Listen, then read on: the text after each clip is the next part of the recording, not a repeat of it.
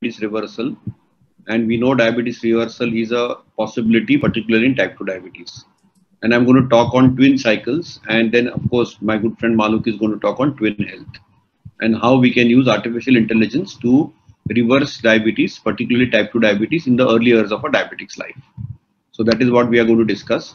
And we know that type 2 diabetes is exploding, and we know that Asia and India is a global epicenter of type 2 diabetes. We know one of the reasons that there is type 2 diabetes is because of rapid economic development and urbanization. And we have changed our lifestyle very fast.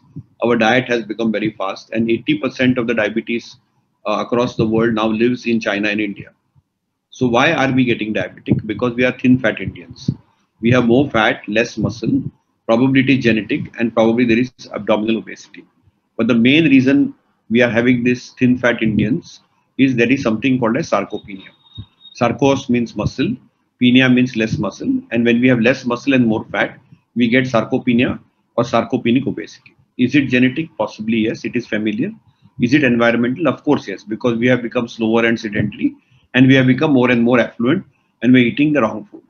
So for the same BMI, our body composition can differ in patient A, patient B, and patient C. You can see very clearly that patient A has a lot of fat mass and less lean mass, while patient C, there's a lot of lean mass and less fat mass. So typically, the white Caucasian is on the patient C side, while the typical Asian Indian is patient A side. That's what we see very often. So Indians are more sarcopenic, they are more fat, less muscle mass, and probably it's linked to the mitochondrial defects. We also look at the food pattern, and we did this starch study almost 6-7 years back, where we found across India, whether it's East India where you all are, or whether it is Western India, Southern India, Central India, or South India, clearly we see that we can ensure that there is a carbohydrate and fat preponderance in our diet, whether you are a diabetic or non-diabetic, and very little proteins. So our Indian diet is predominantly fat or carbs, too much of carbs, too much of fat, and too less of proteins. That's something which we know very clearly. So obviously, what is it that we need to do to reverse diabetic trends? So the first thing which we need to do is that this was a twin cycle hypothesis, which Professor Roy Taylor put out. When there is a positive caloric balance, there is excessive liver fat, and there is a pre-existing muscle insulin resistance, which activates the liver cycle. And obviously that we get hyperglycemia, which pours out a lot of fatty liver and the VLDL and triglyceride, which go into the pancreatic beta cell islets, and we get a fatty pancreas. So there is an activation of twin cycles, the liver cycle and the pancreas cycle, which simultaneously gets activated, which we see very clearly, and this activation causes a lot of cycle. The first signs of reversal of type 2 diabetes, that diabetes is a fully reversible syndrome, came from bariatric surgeons. And almost 30 years back, Pori et al. Showed that when they cut out the stomach, you could get 90% free from diabetes for 10 years later. Professor Roy Taylor's group in United Kingdom showed that if you do a severe caloric restriction, similar effect is seen that of bariatric surgery in curing and controlling diabetes. Within a week's time, with either intervention of liver fat is greatly reduced, liver insulin sensitivity returns, fasting blood glucose returns, and during the first 8 weeks of the intervention, pancreatic content falls and is associated with a steadily increasing rates of insulin secretion and pancreatic beta cells. So clearly the body weight falls, the glucose falls, and the liver action of fat and insulin on the liver improves. So what did they do? They did it in a primary general practitioner setup in United Kingdom. They took a low caloric meal and they published a direct study way back in December 2013. They randomly assigned two groups, a weight management group, which was an intervention group, and a control group, which is a best practice group. And the patient profile was between 20 to 65, diabetes not more than 6 years, BMI between 27 and 45, not receiving insulin. And clearly we can see that in the intervention in the control group, you can see that a remission of diabetes was possible in primary care in at least half the subjects who had gone through, and most of the subjects were off the anti-diabetic drugs. Who responded better? People who had shorter duration of diabetes, people who were younger, they responded better, while people who had longer duration of diabetes or people who were older did not. So this clearly showed us one simple concept, that in the natural history of type 2 diabetes, if you, in the first decade of a diabetic's life, if you are able to do a proper appropriate lifestyle modification, you can reverse type 2 diabetes. Now, can we use artificial intelligence? Because these diets are very difficult to follow. To follow a very severe caloric restriction of 800 calories is very, very difficult. And that's what Dr. Maluk is going to tell us. He's a technology expert, and he, with his team in the US, have developed this digital twin technology. What it does is basically captures a lot of parameters in our body and ensures that our body can adapt to a new way of life. So basically what the technology does is it tries to give us an insight in a very simplified way on metabolism. So for different individual and for each individual at different times, there are different changes which occur. So this whole body twin technology, which we will learn about today, is a new technique or an invention which helps doctors to reverse chronic diseases, including diabetes. So what it does is it basically learns from a human being. So suppose it is me, then it will learn my state of metabolism, try to look at if I eat a idli, how much my glucose will go up. If I have a dosa, if I have a bisibili rice, how much it will go out. If I eat fish, how much it will go up. So it self-learns the individual state of metabolism, deciphers cause and effects, predicts outcomes, and offers precision treatment to reverse chronic disease. So it picks up health signals, it picks up various signals, including medication signals, and those inputs are taken, and then it is allowing us through various applications, which Dr. Maluk will explain, precision nutrition, sleep, activity for each member. And this is not just a technique or an app. There is a coach, which is a physical coach as a human being, and a doctor. So under a doctor's supervision, which gives insights for which medicine to take, how to downregulate a medicine, under a coach's supervision on lifestyle in general, and precision nutrition, which is given by an app for sleep, nutrition, as well as activity, we are able to get some. Is there other systems in the world which also can lower chronic diseases and diabetes? Yes. There is Livango, which drops the A1C by 0.8. There is Verta keto reversal diet, which reverses it to 1.5.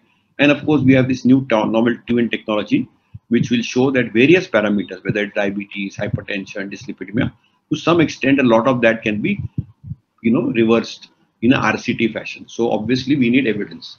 So what does it do? Basically, this twin technology, we have the AGP technique. We all know that we can measure sugar by using a CGM, which is the AGP, which is ambulatory glucose profile, using a Libre Pro or a Libre. And then from the CGM, we can actually predict what is happening and how it is happening. And obviously, we can generate a virtual CGM and get into a decipher. Similarly, we can measure blood pressure, and watching the pattern, we can have a virtual blood pressure monitoring tool. So whatever we eat, the food we eat is very different. So obviously, suppose I have a particular food like fish, which has protein, or if I have rice, which is carbs, then some people will respond and their glucose will go up, they'll be red. Some people will respond and they'll be green.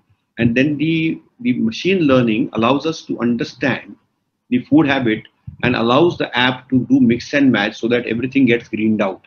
And this is something Dr. Maluk will explain to you. So what food, what meal, what combination.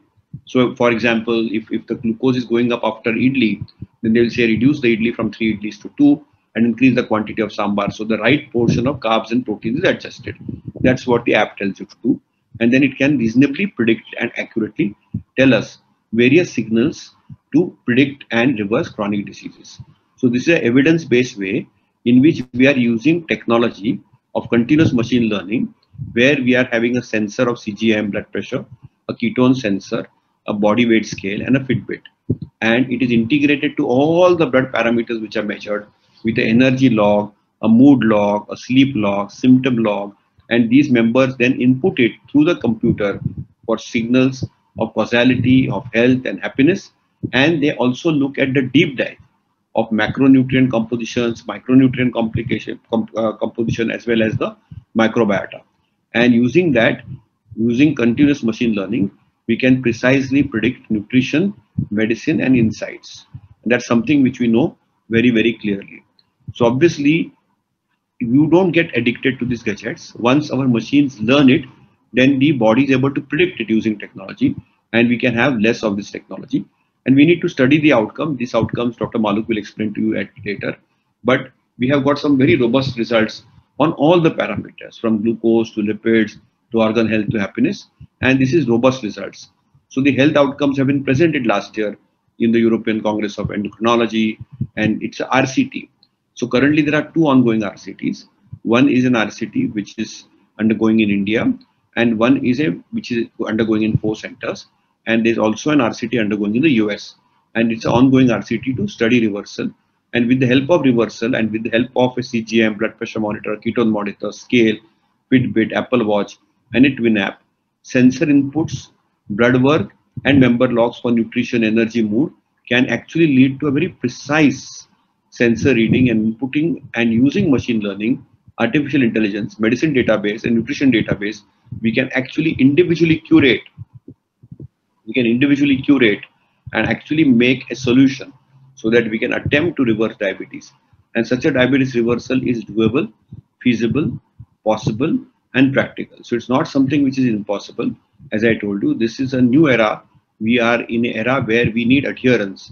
You know, the most difficult thing in human life today is adherence. So though we are born in the times of plenty, our body engines are still running in a famine mode, and we need to be active. We need to build strong muscles and mitochondria. So obviously prevention is the best. We need to eat less, we need to eat on time, we need to eat in the morning, we need to right food, we need to walk more, we need to sleep well and smile. So that will always remain, but we can use artificial intelligence in a very, very mindful way, and we can use this to attempt to type 2 reversal of diabetes. Remember, type 1 diabetes cannot be reversed because we know that very clearly. We know diabetes which does not have beta cells like secondary diabetes cannot be reversed. And we know that in gestational diabetes or diabetes in pregnancy, we can do nutritional modulation, but the reversal term is not used. So reversal term is applicable for early type 2 diabetes in the first decade of a diabetic's life. We can extend that term if we do more research. This is an exciting area, and we are trying to marry medicine and technology. And that's what my good friend Dr. Maluk, who has taught us a lot of technology, is going to tell us. So I hope that what you have listened to me, you will learn. What you are learning from me, you will adapt. And I wish you that you can sleep well and sleep on time. Thank you for a patient.